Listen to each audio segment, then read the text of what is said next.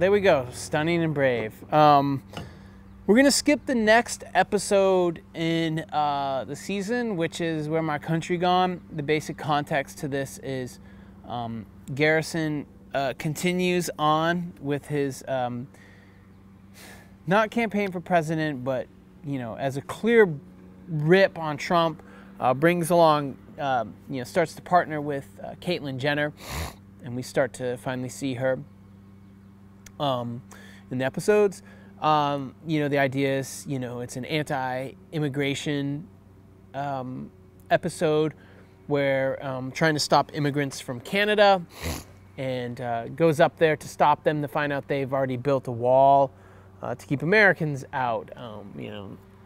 So anyways, it's just a little bit about it. So it does get into some stuff, but it's a clear lampoon of Trumpito, Overlord Trumpito. But anyways, we're gonna move on to we're gonna watch the shitty or city part of town and get introduced to gentrification in South Park. So they really start to get into this, and so I have to ask, what is gentrification?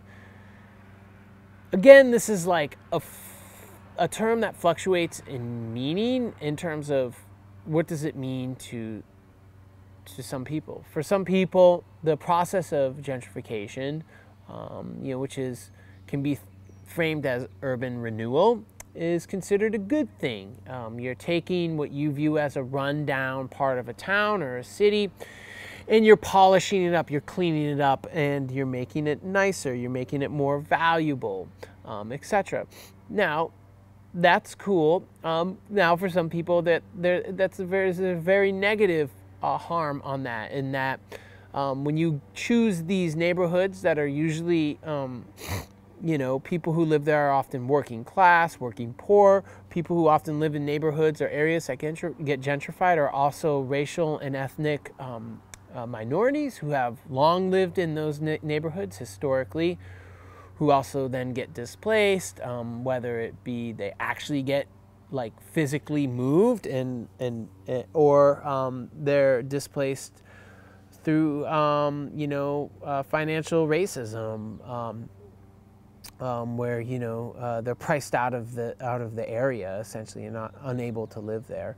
But anyways, so if we think about what is gentrification, right? It's basically changing a neighborhood, revamping a neighborhood to bring in a richer, more affluent population. And this often displaces the residents who seek more affordable places to live. Again, like I said, this is ultimately impacting, having a negative impact on the people who live there, who often, working class, racial, ethnic minorities. Typically, those are the neighborhoods that are targeted for these sorts of things. Okay, again, depending on who you are, where you are in the process, if you're the one doing the gentrification or you're the one being gentrified, you may think of this as positive or negative. And in fact, if your neighborhood's being gentrified, you may think of it as positive. There may be more economic opportunity for you, more jobs, but often what ends up happening is that the community who gets gentrified often do not get to partake in the financial success of that area. So there's a lot of economic displacement, meaning that the people who have traditionally lived there can no longer afford to live there. I mean, let's go to fucking Brooklyn. Holy shit, man. Gentrified like a motherfucker. Harlem. Oh man, like in the 90s, you did not go to Harlem. You just did not go to Harlem. Now it's like boutique pickle shops and hot yoga shits and dudes riding unicycles and shit. This is bizarre, okay, but fully gentrified. But yeah, economic infrastructure development, and the eventual hipster invasion that's inevitable. People from outside of that area or outside of that city who come there, often young white people. It just kind of is what it is. I mean, if you've lived in Portland or been to Portland, you can see that on blast. And just think about how we see this in South Park. And what we're going to see is that the shitty part of town is where Kenny lives. He's literally, his family's the only poor people in town. That's like the running joke in South Park. Okay. And so they gentrify a neighborhood all around his home. Okay, so we're going to watch the city part of town, aka the shitty part of town, if you think in the accent of Tong-Lu Kim. Basically, the whole idea here is Randy gets motivated because they're making fun of South Park for being ignorant. And he gets motivated to show that South Park is not intolerant. And the best way to do this in his mind is to get a Whole Foods, which becomes a symbol of gentrification. The interesting thing why I really like this season was, as this was developing, literally they were building all these apartments downtown in Eugene, and they were building a Whole Foods. So all these like more boutique, type apartments around, and a Whole Foods in downtown Eugene, which had been pretty rough, pretty haggard, so to speak, for a while. Okay, so anyways, yeah, they gentrify Kenny's house, and that's kind of the gag. And so just think about what Randy's idea is, that getting a Whole Foods will validate that South Park is a tolerant, accepting, good place with good people, not a bunch of ignorant, small town, small-minded white people. Okay, when we see this, like, how can we see this as a lampooning of gentrification, the process of gentrification, and people who bring that, it brings all classes together.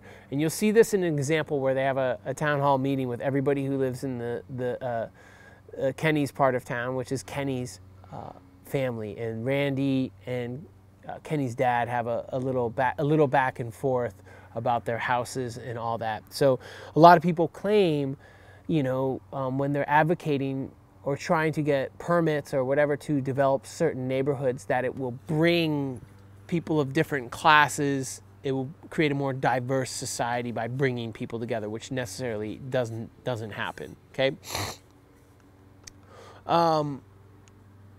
When we watch this, think about,